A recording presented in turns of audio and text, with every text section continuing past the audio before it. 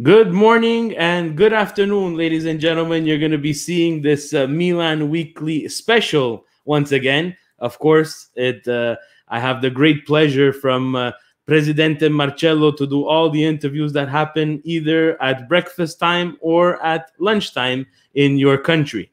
If it's breakfast time, for sure you're enjoying a little espressino and a little cornetto. If it's lunchtime, you guys all know un bello panino with a little bit of capigollo and a little bit of soppressata and two or three olives, and we're all set for that. I know you guys are working. I have a really, really uh, beautiful and exciting interview that I'm going to be doing today, and it's near and dear to my heart. We're going to be talking with Julia Simic from AC Milan, their women's team.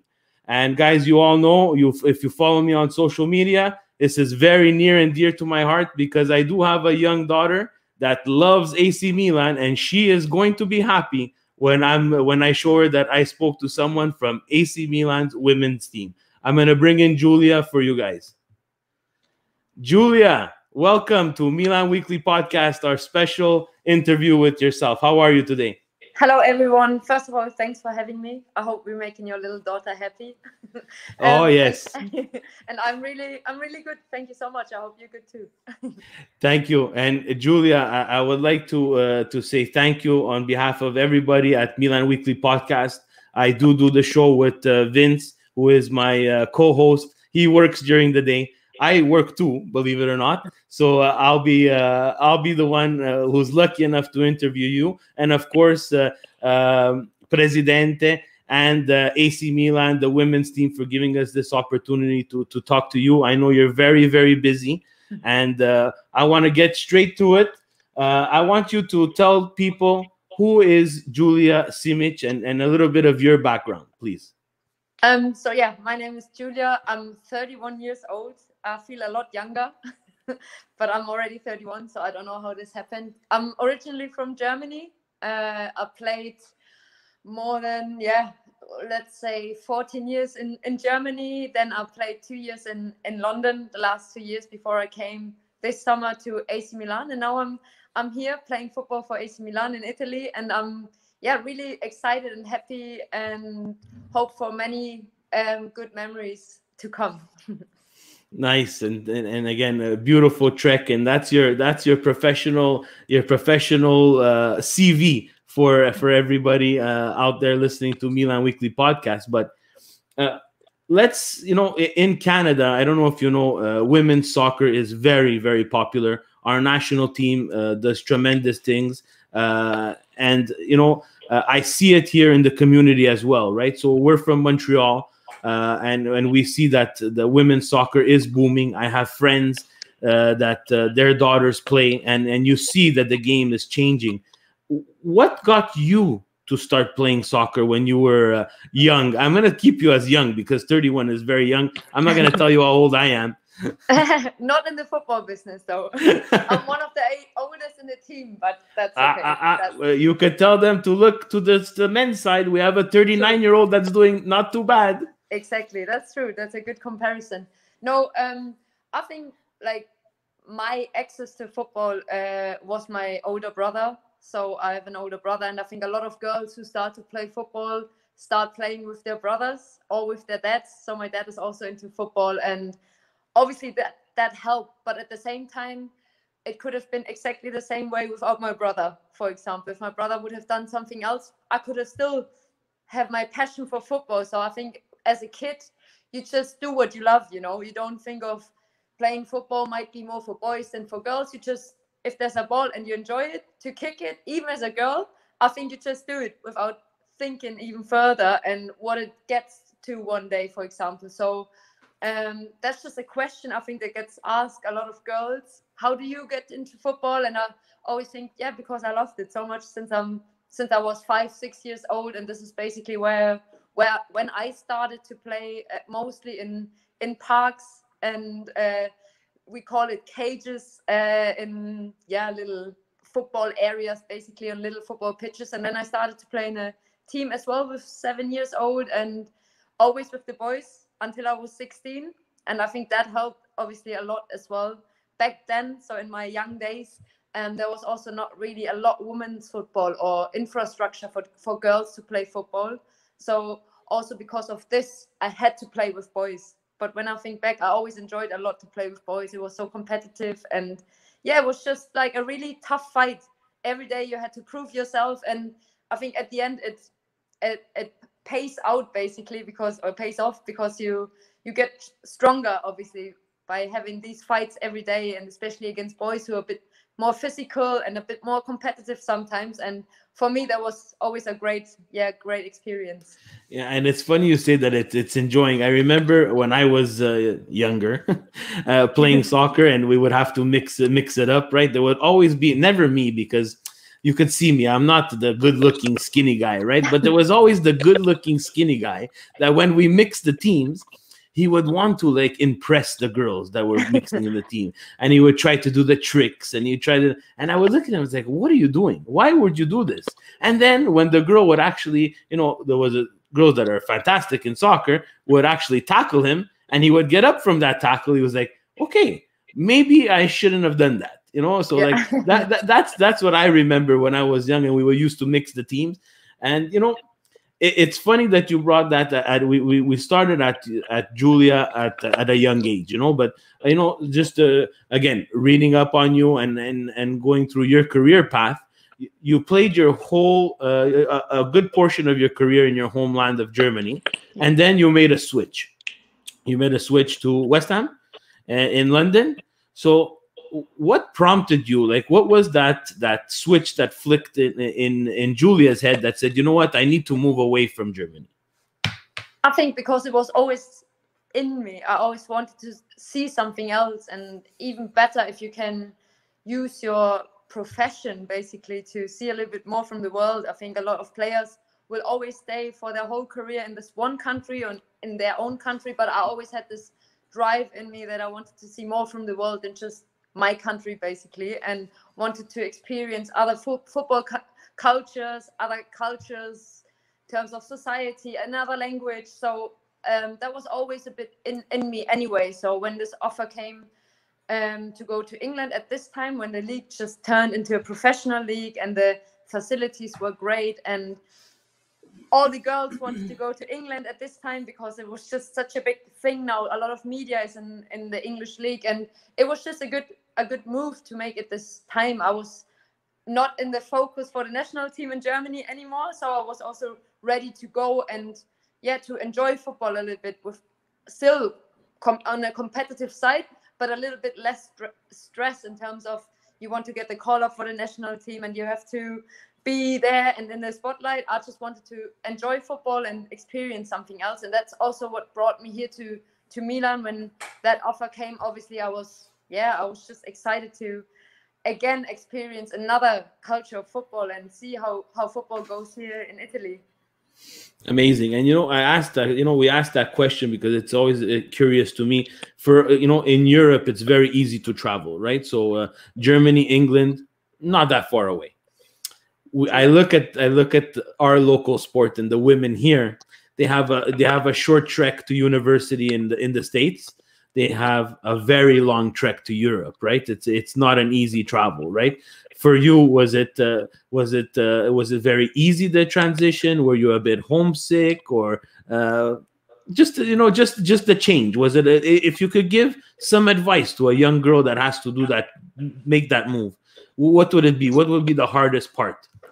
I think obviously, yes, it's always hard to leave home in a certain way, right? I was 16 when I moved out from home. Like when I went to Bayern Munich, that was my first professional team in Germany. So this was with 16. Then I played for the women, and I think that was the hardest step for me, from coming from the under 16 boys and behaving like a under 16 boy as well, and being from the mindset like still a kid, and then you all of a sudden you play with adults and you train like professionals and you have a professional surrounding around you, and all that was a big step. I think then when I traveled a bit more, that was still in Germany, but I was always far from home basically. The step to England wasn't that hard anymore because I already knew that situation, not being directly next to home. So let's say when I played for Wolfsburg, that was 6 hours from where I'm from in Germany. So playing in London was actually a bit closer in terms of traveling. So you only had to fly 1.5 hours and you would be there. So my dad, my family, they would always come and visit, or I could go home and visit them, because as you said, it's easy to travel in Europe, you know, so it's not a big thing. But yeah, obviously when you leave everyone behind, and sometimes you have to, I would say, just make these sacrifices to be at that level, and to leave home and leave friends behind, and all your comfort zone a little bit, just to compete on the highest level. But I think at this time now, when you have FaceTime, when you have all these devices where you can see your family basically also through the phone, that makes it a little bit easier, and you still have a lot of opportunities to see each other, I would say. Exactly, which was not the case. Even if we think maybe if we go as back as 5 years ago, it's not as easy, right? So true. We talked about your switch from Germany to England, and I'm not going to speak for you there, but I'm pretty sure it wasn't for the food. But if in August you signed for Milan, you know, and that's near and dear to my heart. I wear this crest with great pride. The people in Italy might not know, but we're trying to open their eyes up that here in Canada, especially in Montreal, we bleed red and black just like everybody there in Milano. So your switch to Milan in August.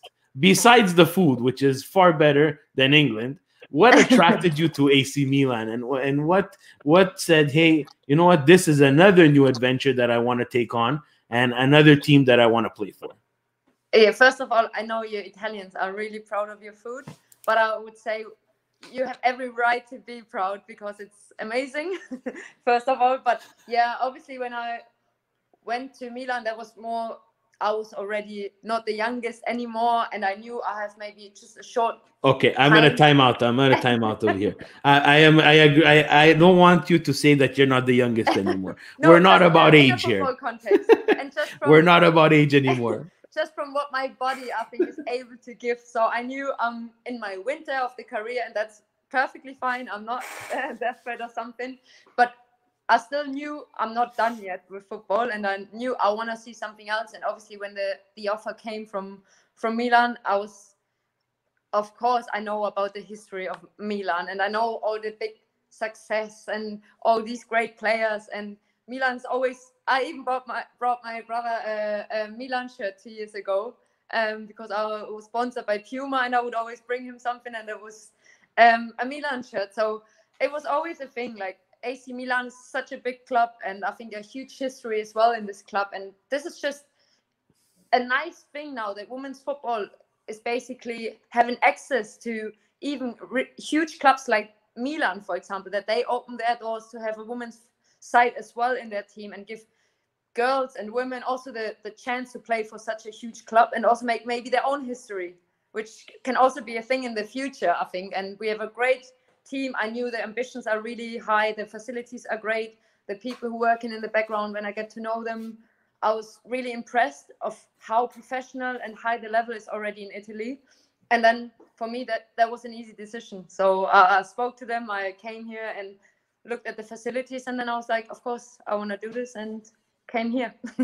Amazing, Julia, and congratulations, because it is something very, very, very, very special. And you know what, the women's game and yourself and Milan, I'm proud of Milan and supporting this team. And we do have a women's team, and we do emphasize on the women's team. Myself and the guys here at Milan Weekly Podcast, we try to follow as much as possible when available, right? Which is something that a little bit frustrating, and not easily available to have the women's game televised or see a game. But you know, now that you made this trek from Germany to England, and now England to Italy, how was it getting used to Italy now? Which is, you know, if Germany and England, I could see there's a lot of English-speaking people in Germany, and maybe, you know, it's a second language for you guys in Germany. But now you're coming to Italy. Italy is a different beast in itself, right? And I already see everybody watching me saying, yeah, we can, you know, Italy is funny. We can recite all the words to our favorite song, but we have trouble having a conversation in English. How was that for you? How was that experience? And is Italian something that you picked up?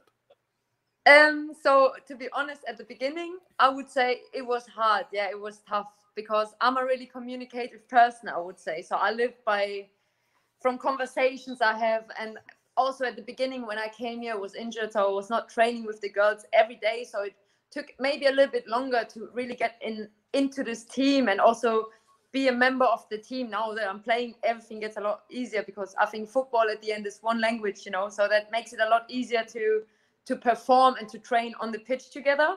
And then all of a sudden you start to create a bit of a, let's say, another language to speak with each other with hands and feet and the ball and with Mister and another one who might come and translate. It's an easy thing on the pitch, I would say. It's more outside of the pitch.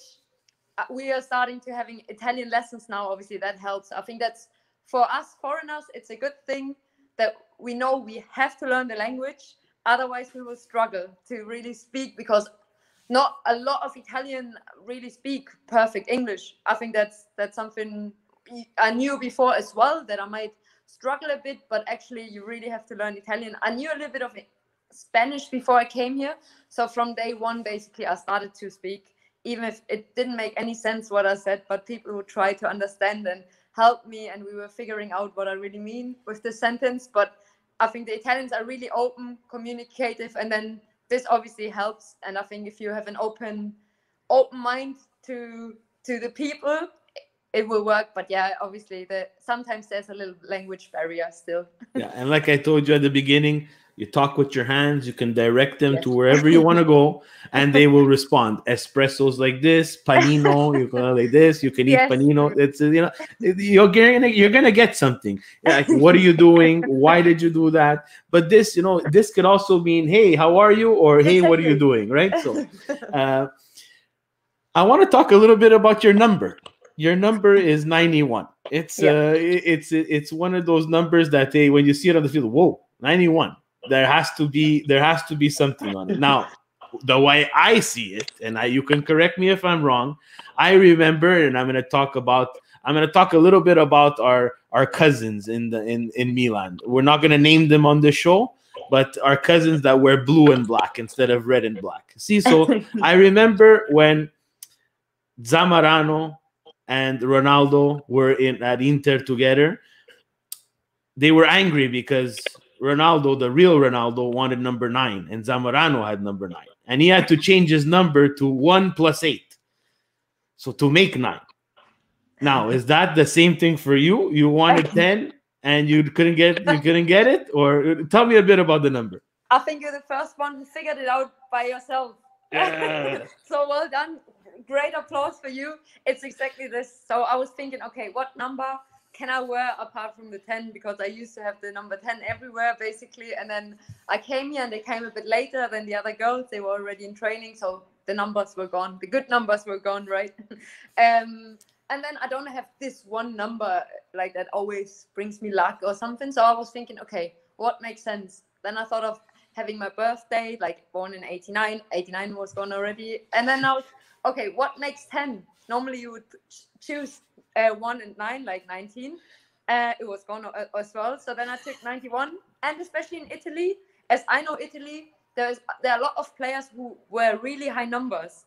So it's a bit common in Italy to wear a high number. So 91, yeah, sounds a little bit, or looks a little bit exotic, but for now it works quite well. It feels a little bit different than the 10, but it's okay.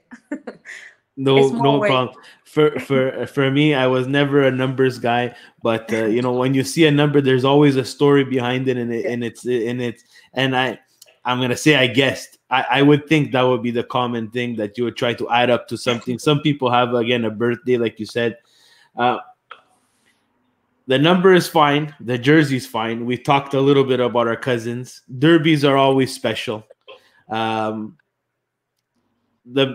Derby della Madonnina, also in the women's game, something special, a calendar marker for men, women, children, whoever supports Milan or Inter. Talk to us about the Derby and talk to us about that experience. It was my first Derby, obviously, here. I know there's a big rivalry between the blue ones and the red ones. Even like when my pizza restaurant near my house. They all Inter. So when I come, like Inter fans. So when I come there, I always have to. I can't wear my AC Milan mask. Oh no no no no no no no no! You No, cannot I'm be still eating. wearing it, of You course. cannot be eating pizza at an Interista pizzeria. To be honest, it's only the guy who's making the pizza who's an Inter fan. That's the worst person. That's the worst person, Julia. Yeah, I'm but here he's to so care good. for you. Things need I'm to sorry change. for this. We're gonna make a call. We're gonna change that pizzaiolo. Okay, I didn't notice that I can't eat it, but then I have this in my mind from now on. But no, obviously I can feel it during the week already. All the players, they were really focused and switched on, and you could just feel it's a big thing.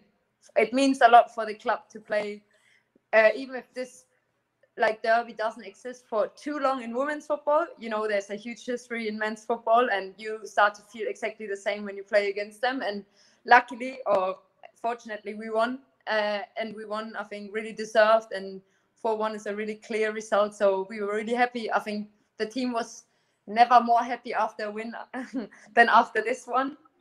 So it was a good day, a really good day. I couldn't play at this game, but it was, yeah, I enjoyed it a lot to watch because the emotions were just really top in.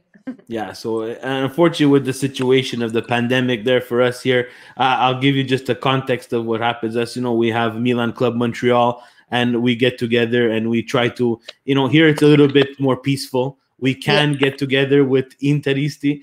I have some Interisti friends, and you know what? We watch the game, and it's a week's worth of we trash talk them, they trash talk me. We continue to watch, and we sit down and we watch the game, and it's something special because two teams in one city so close together, it's only normal it's going to create a rivalry. And you know what? I'm happy and proud for both Milan teams that it's become a civilized rivalry. There's not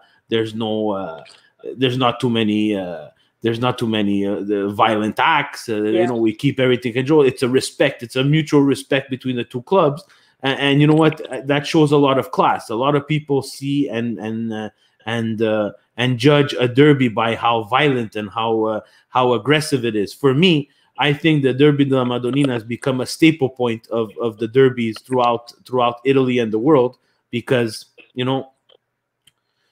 it's not violent anymore. Do we like each other? No.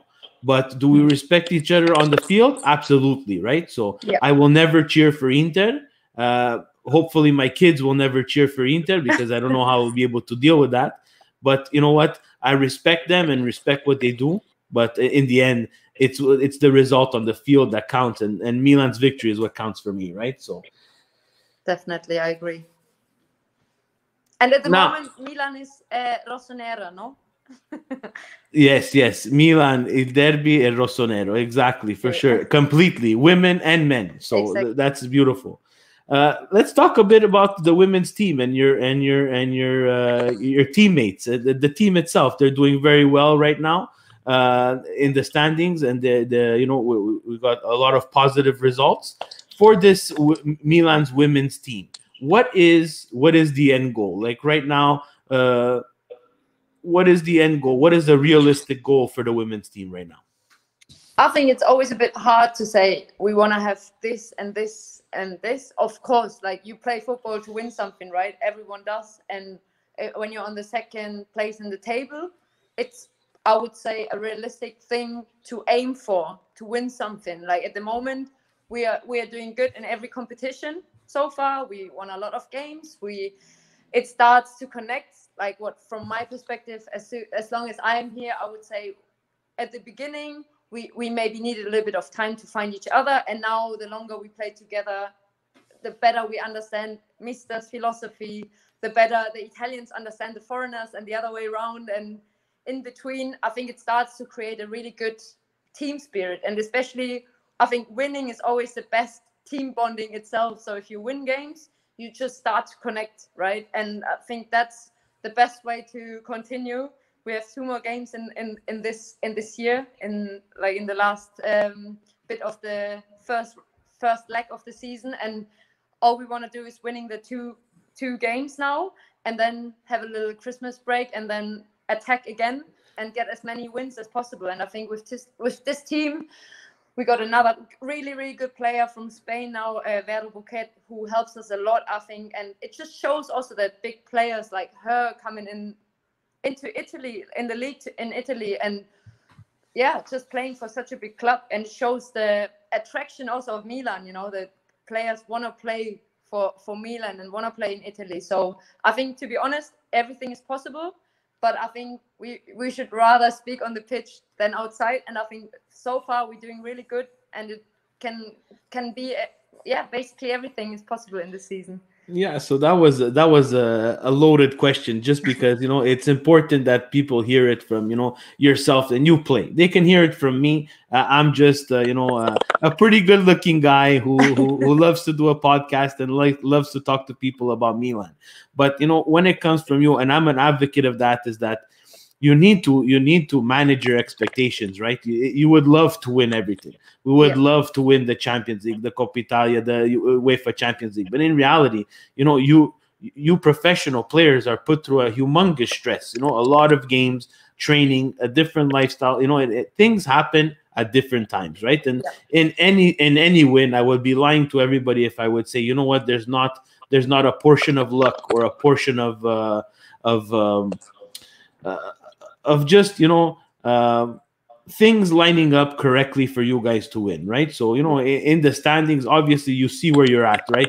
At Christmas time, you'll see X number of points away from the top spot. That's an attainable goal, and it's important for everybody to understand that these are all attainable goals if everything goes right. And we're in a very specific time, right, where not only is it demanding on you players physically, but also mentally, because hey, there's a pandemic going on, and you need to be wary about your safety, right? So, and you know what? And I'm so happy that you said that, because it proved my point to everybody. Again, it's just manage your expectations, and and the team will come together and get those results. Julia, I know you're very busy. I want to take just some time for some rapid fire questions. We do this. Just some fast questions that hey. You give me a one-word answer. You don't have to explain yourself, okay? Yeah. My first question to you would be, how long does it take you to get ready in the morning? 5 minutes. I'm really quick in the morning. When you get ready for game time, how long does it take you to get ready?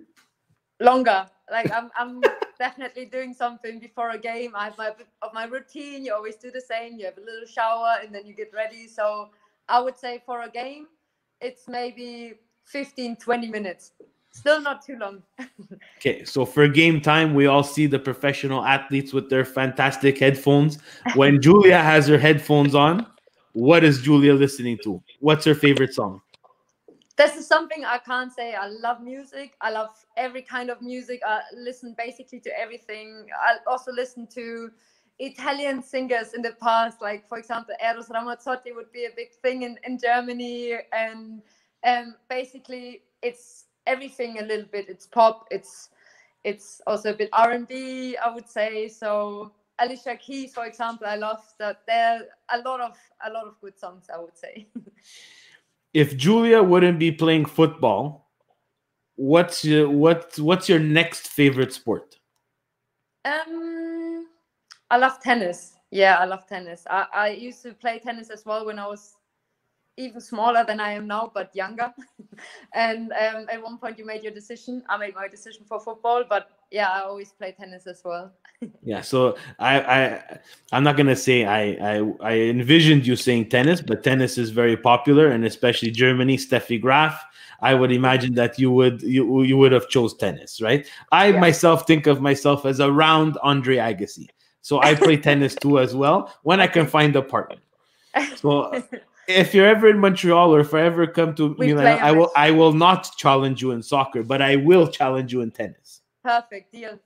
Deal. If Julia was not a professional football player, what would Julia be doing? What would be your other interest or another job that you would like to do? To be honest, I love football so much, and football always played a huge role in my life. So I would say I studied sports science, so I was still wanted to educate myself to be, even after my career, to still be able to do something in football. So I might be a football coach maybe, or might be an S&C coach or whatever. I would still love to work in football. Still involved in the game, scout, Yes. coach, anything that has to do with that. Exactly. I would, if I wouldn't be a professional, fantastic podcaster, I would do what I'm doing. Perfect. That's fine. You found your profession. Yeah. And your passion. It is a passion. For me, it's a therapy session. It takes me away from my regular job, and I get to speak to fantastic people like you. One food that Julia can't live without. Pasta. Yes. Been like this. So okay. I would say, from a nutrition standpoint, I'm in the right country now. Yes, you are. You're in carb. You're in the carb central of the world. I know. This is my signature question. If Julia sits down and you have a plate of pasta, and the available pasta for you is penne. You know what penne Yes, are? of course. Okay, would you choose penne lisce or penne rigate? The one with the little lines or no lines? The one with the little lines. Yes, yes, It's yes, right? Julia. Yes, you're gonna the internet will explode because there's no room in the world for penne lisce. Penne lisce are like little goldfish. You take them and they just slither down. The sauce never stays. Yes. It's terrible. Penne rigati should be the only penne out there. Yeah. Exactly. That's even on our boxes when you buy them. It's penne rigate. All the time. And penne lisce just stay on the shelf. Usually they use penne lisce to hold open a door or something. Okay. If you don't mind, I have a couple of more questions because I would be very rude not to include your teammates in this interview. Yeah, let them. Of course, after they see this interview, they'll probably all want to be on with me. That's great. But now we're talking to Julia. So with Julia, of your teammates, who likes to gossip the most? That's a hard one. I think gossip. We have some, like, we have a little group, and we speak about basically everything. If it's not me, I would say it's Christy Grimshaw and Natasha Dowie. Oh, okay, that's good. That's good. Of everybody who plays football, they have aspirations after football. Of your teammates, who thinks that they can be the next coach? I think I might have to pick Vero Boquet, the Spanish girl who just came in, because you can see on the pitch she's speaking a lot, she's communicating a lot, she's directing a lot as well.